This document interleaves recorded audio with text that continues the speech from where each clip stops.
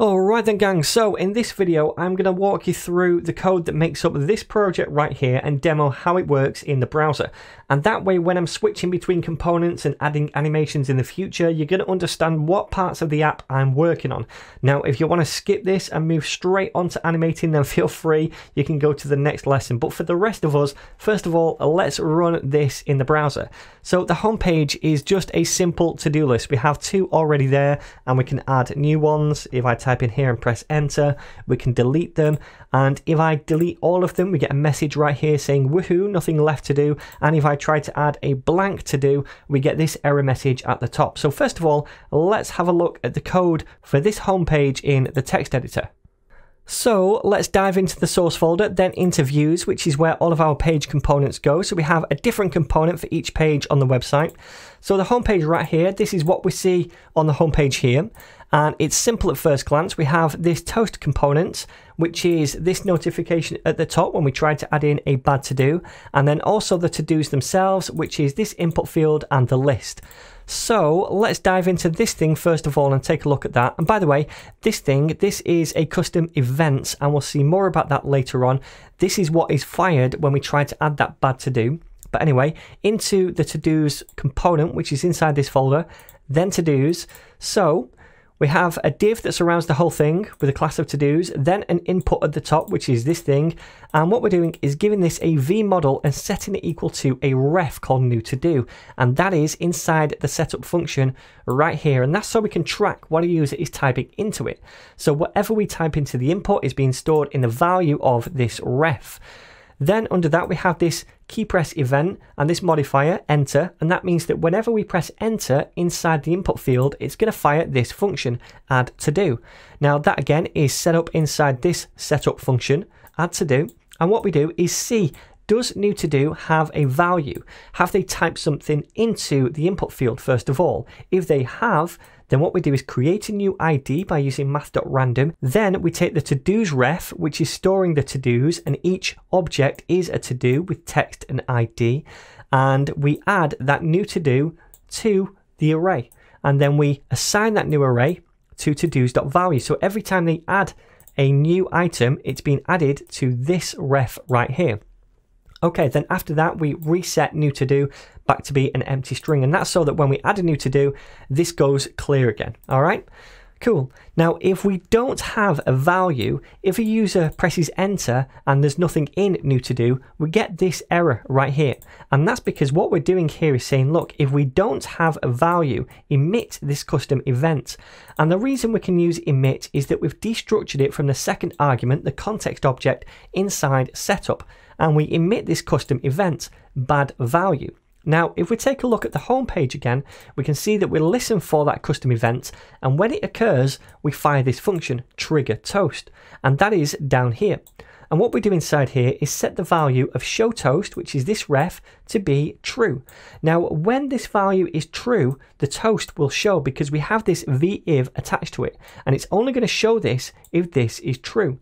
So when we try to add in a blank to do, it's going to fire this event, it's going to fire this function, it's going to update this to true and show that toast at the top, that error. And we also set a timeout so that we turn this back to false after 3 seconds, and that means after 3 seconds it's going to disappear again. So we see the error at the top for 3 seconds only. Okay, so that's how this works, and we'll see this component later on.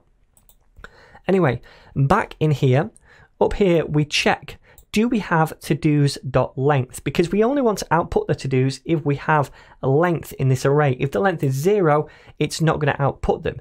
And we output this instead, where we say v-else. But if we do have length, then we have a ul, and then we output an li tag for each to-do.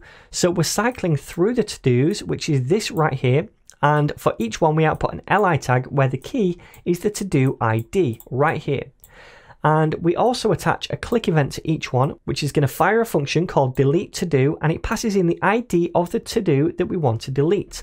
So that function is down here, delete to do. We're taking the ID, and all we're doing is updating that to do's value, whereby we're filtering out the to do with the ID.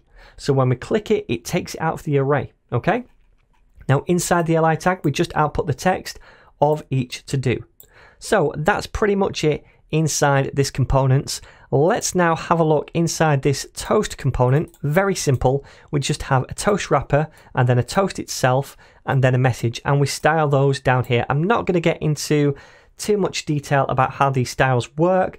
Basically, we just give it some simple ones, position fixed, background color, etc, etc, and it shows up like this at the top. Okay, cool.